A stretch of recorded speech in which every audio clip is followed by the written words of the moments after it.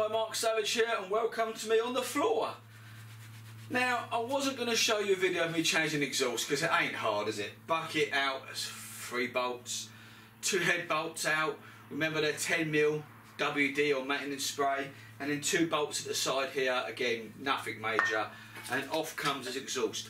What was odd though is when I took this off, this is an original heavyweight exhaust, and remember if you change this you shouldn't necessarily need to upjet because this is a water cooled version. But listen to this. That's not right. No, sorry. That's not right, and that most certainly wouldn't have been good. Yeah, so this is knackered. And I don't think you had this exhaust in that long. Yeah, let's not do that. Anyway, so I've got a nice Technigas sports exhaust to go on here. I'll just show you this. I mean, this weighs a couple of kilos compared to about 6 kilos, you know. Very nice. I've blown it over already, so this is ready to go in there. They did block off the gas recirculation valve, which is just a stupid thing really. Anyway, that's there. And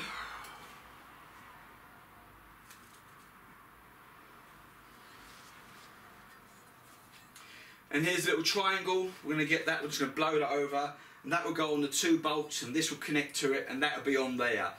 Spark plug clean, and then we're going to get to the carburettor, which I'm hoping will obviously be the E10 damage that I think it's going to be. So drain out, clean the carburettor, check any parts that are damaged, may have to renew the jets. I don't know. I have a pack of jets, so we'll be able to do that as well. But I'm just going to blow this over black and make it look quite nice, which it should do. Compared to the bike is really in damn good condition. So let's get some spray on this, and you'll join me when that's all back on again and we're having a look at the carburettor. This is part 2 of it anyway, because you had a look over, and yes, you know it's a couple of gallon tank and 13-inch wheels and the usual sort of stuff, but one owner, Andy. So there we have one sports exhaust. I think it looks quite nice, a lot better than the other thing that's rattling around. And we're now just starting on the carburettor, and if you can see, that is pretty yellowy dirty. When I drained out the fuel, I've left it here because it's a water one and I can drain it out. When I drained this out, this was really sticky yellow. The fuel did have little bits in it. I mean, that's all it takes, you know, is tiny little bit sitting in the bottom, sucking up in the jet. You just don't know. So I'm going to drain all of the fuel out anyway. Clean these little jets out. Can you see? Can you see the whiting on it? So can you see all the whiting on this? It's not good. That, I believe, is E10. Good job I got that one there, isn't it? So can you see on there, without it falling on the floor, it's not clever. Looks like aluminium rust on there. I know it's not, but it wipes off. We're going to blow all these through. I'm going to blow all these through with a nice bit of carburetor cleaner. Put it all back on again, drain all the fuel out, put the fresh fuel in, siphon it back through, clean all this up, and then see what she does.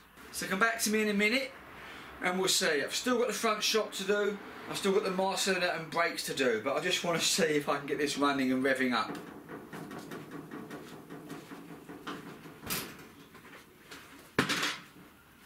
I could upjet it. I'm actually going to take off this link pipe, okay, because this is often a restrictor, don't need it on. Because the sports exhaust, more air in, more air out. Wash the filter as well, some people do that, wash some liquid, make sure it's dry and put it back in again. Just after I cleaned this little jet, I thought I'd have a look at the number stamped on the side, because I've all got numbers stamped on these. My eyes ain't what they used to be, so I went to the wife and she came up with a clever idea of using the zoom on the phone. It's a 50. It had been down jetted. These are standard 54, 56 standard. Either one. I've seen both in loads of them. Not 50, that's really small. And would have been causing it to smother, not just not good enough, no. So unfortunately for me, I've only got 2 other jets. 80, 76. Much bigger than I'd like. I normally go 60, 62, but I've only got a 76, that's all I can use. So more fuel, side pipe off, more air, sports exhaust, more air out. We shall see what it does. If it doesn't run right, then I most certainly will be putting a 62 back in there. I'm going to buy a couple. So where we are now is I don't know whether it was the tiny jet and it got blocked, whether it's E10 petrol and it sort of just didn't run right, a bit gooey, a bit whatever it is, or the ethanol in there, I don't know. But I'm going to try the 76, draining out the petrol as we speak now, and I'm going to see if it starts with a 76 jet in it, which is a bit big, I must admit. But we'll see, then get on with other things. So a little bit of messing around. Ugh. And putting some good old fresh fuel in there. We've now got.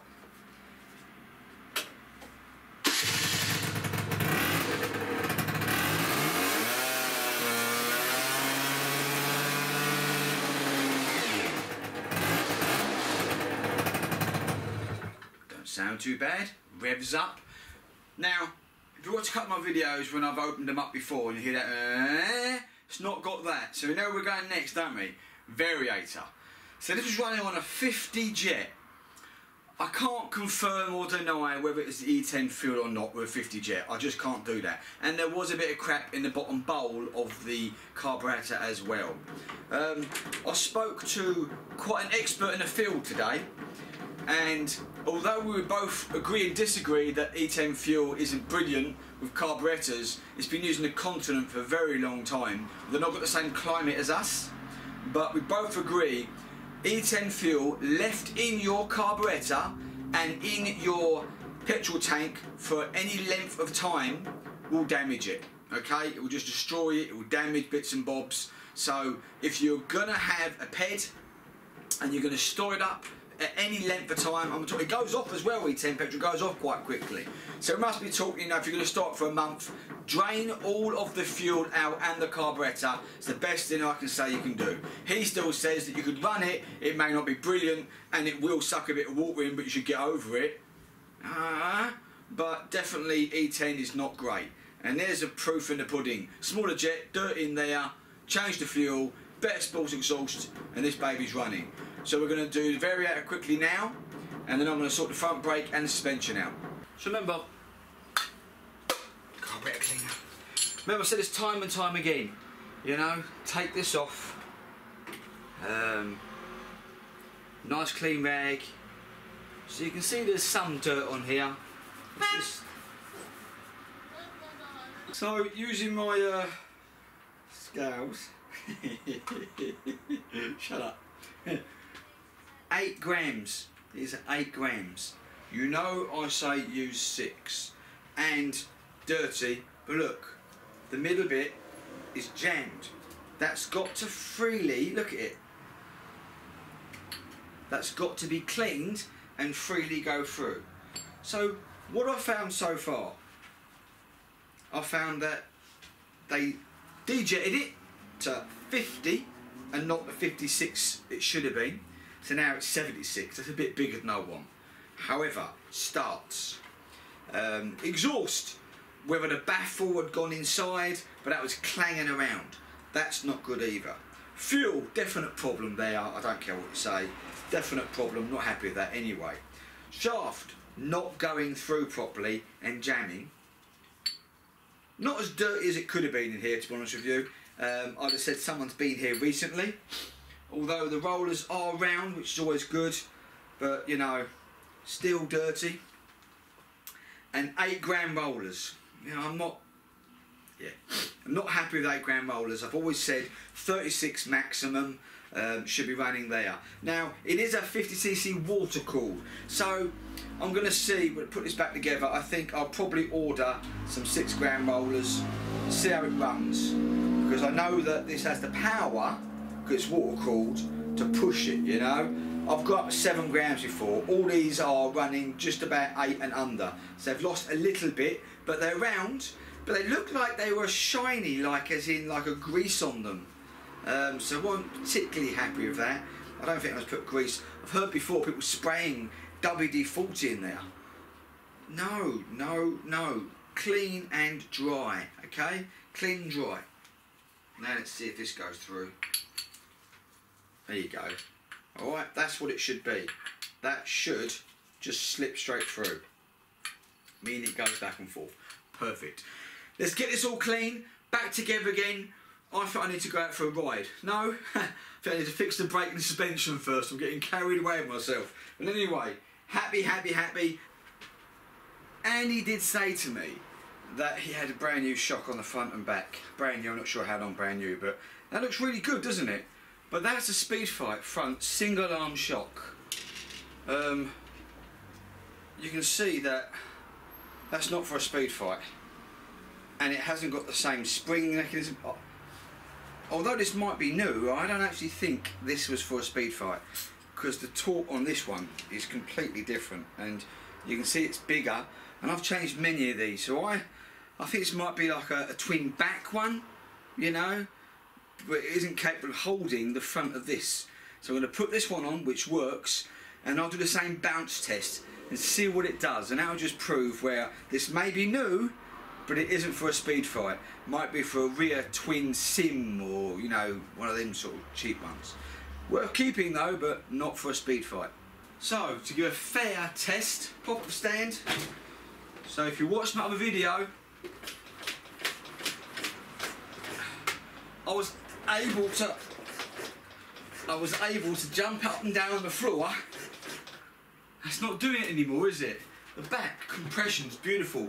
I've upgraded the back shock as well, so now it's a lot stiffer. And the front, look at that. You're not getting the same, and I'm doing it the same. I'm not doing no silly business there. So now, front shock done. Rear shock uprated. It's just a grinding bit on there, so a bit more weight on the back now. The fella Andy was quite a light fella. I'm 14.5 stone, so don't know who's going to be riding it, but I like it a lot stiffer at the back. Don't sound right. No, I know. Don't make any comments. VARIATOR clean. Looked like someone had WD'd it. I've cleaned all that up. 8 grams. I think it's quite heavy. I want to see what it pulls like. Knowing that the 50cc engine's got a bit more torque on it, it may be okay for it. We'll have to see. Kevlar belt in there. I've cleaned all the WD that was around in places. I think someone sprayed the mechanism up. Now I'm not moaning at the garage. Please don't think I am, because a lot of garages moan about other garages. But that shock may be new, but not for this bike. They'd also closed in the actual pin bit that holds it in, because I couldn't get that one in. And when I put it back on the other bike I took it off of, it was wiggling like a bitch. So it is not rated for a single arm front suspension. That's my professional view. This one is now. And this should ride so much better. Starts and everything else. Front brake, let's look at the master cylinder, change the pads, see where we are with that. Pads are brand new. Good to see. I just want to say, and there's no other way of saying this without me sounding like a bit of a... Please don't underestimate knowledge, skill, charm, for finding things, you know. Put this bike into a garage and you'd pay a hefty sum, and it was quite a lot of money for the master cylinder, rebuild, etc, etc, you know. And we could be talking something simple as E10 fuel, dejetted it. It did say that the carb went wrong and they hashed up another carburettor, you know, major problem. The exhaust, you know, me finding these things, I've done it again and again and again. And that's what all these videos are supposed to help you to do. Not just to email me saying, Mark, I've watched one of your videos and what the hell is it? Expecting answers. I've done that when you've done bugger all. There's 120 videos, must be more than that, 300 on PEDs. Watch them, okay? They're there to help you diagnose what could be wrong with your PED. And if you can't do it, you haven't got the tools, then you've got a couple of options. Put it into a garage, sell it. Alright, they're your simple options. I'm not, you know, I've now got to look up here, but I had to check this first. And getting this off can be a bugger. But I know you've got to take the wheel off. I know what size spanner you've got to look for. The suspension, I knew there was something wrong there. Do you know, that would have failed the MOT. And if it didn't, because it's new, it most certainly would have been horrible riding it. Well, my professional view. Right, I'm going to put all this back together, because I'm actually going to leave this off, because I've got to bleed it and then see if I can push it through. So all the top's got to come off now. This has got to come off to get to the master cylinder. On this PED, being a 2007, it's got twin back and front disc brakes, which was the newer feature. Early ones have got drum back, okay? And if you're ever wondering why it feels more spongy, it's because it's a drum, and it's expected of that. You know, you're not going to get the same braking power. These ones, you really hang on the back and you'll skid the back. The other ones, you have to wind them up, and you get an oval bit sometimes on them because of the age of these. But again, this is immaculate. So I'm now going to take this off, have a look what's wrong with that, bleed the brakes through. Hopefully, you know, I have got some bit on there, so I'm going to see where we're going to stand with that. Right. So what's actually wrong with this brake? Remember when you're bleeding brakes, make sure you fill it and put this back on, do a couple of 3 and then fill it back up again. You do not want to run this dry. But what's wrong with this? It isn't the master cylinder.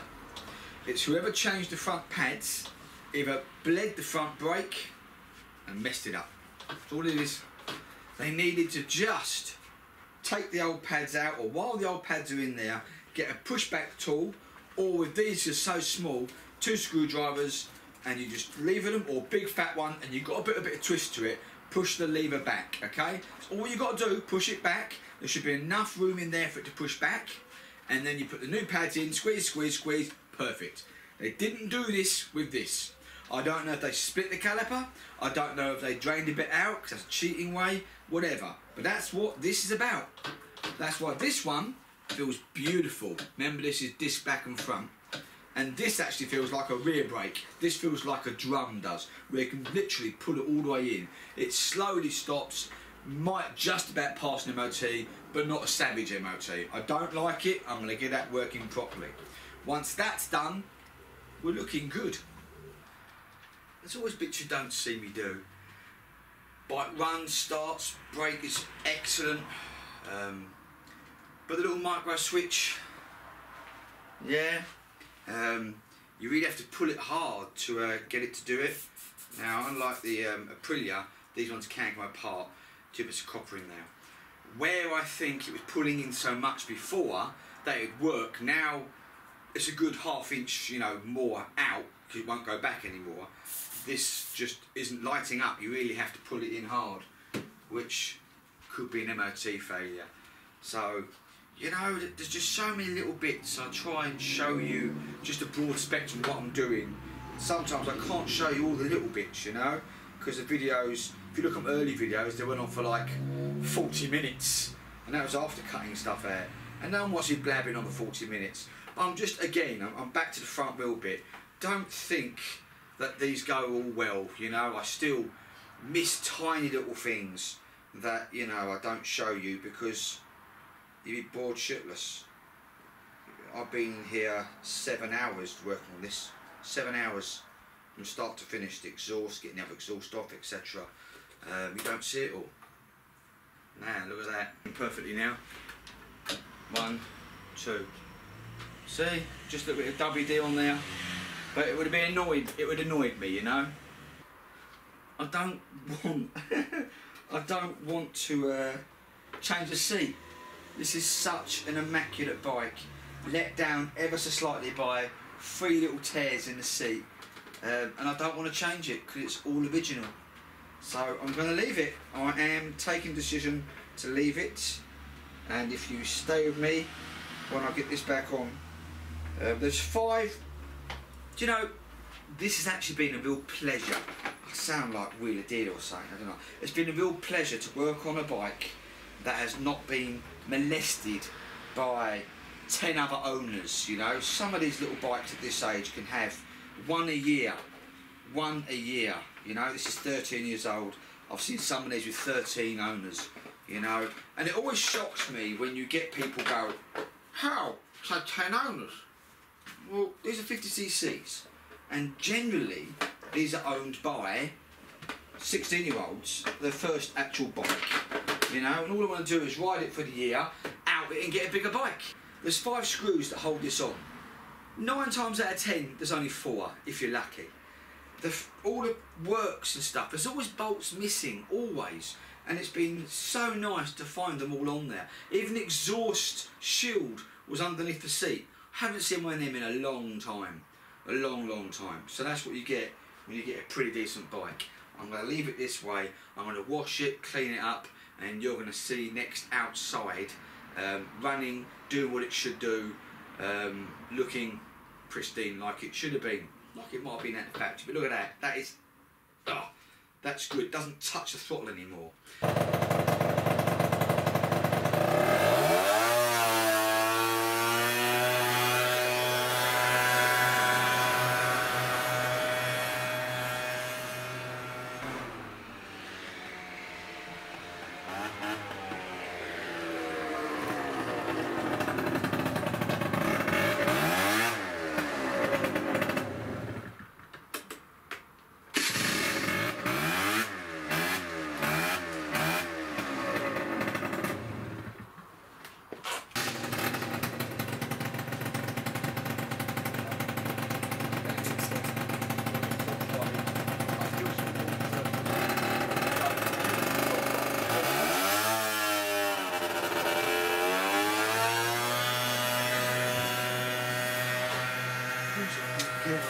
Sit, darling.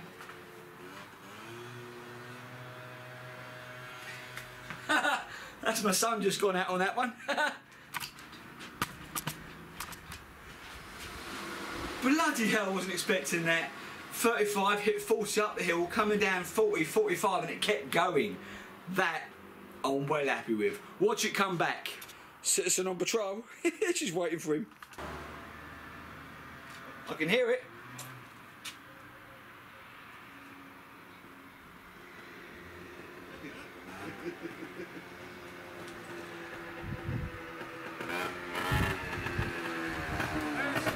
Pokey, isn't it? You know, I want it. I said, let it go. Yeah. Bring it in. Why not? There you go.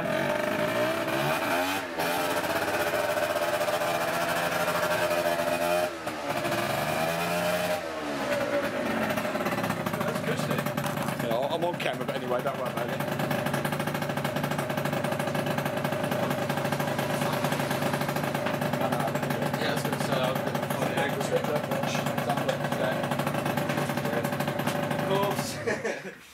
No, I really fucking like that actually. So, I went up the top and didn't want to come for sounds. You don't want to be video cuts. No, that's right. So I'm going to give this a 10 out of 10 for acceleration up and down the hill. Son? Yeah, it's pokey, I like that. It's fun, I want it. That really went really well, I wasn't expecting it. No, this has got 8 grand rollers, had a 50 jet, now got a 76 jet in it, got a race exhaust on there, all the bits done, and that was, well, I topped well over 45 downhill and had to less off. I don't know what speed you thought you were doing. I didn't even look. No, it was too much smile factor. Yeah. Right, job done. Thank you so much. Please like, share and subscribe. Got a thumbs up from both of us. What more would you want? Check out my other videos. Bye bye. I like that a lot.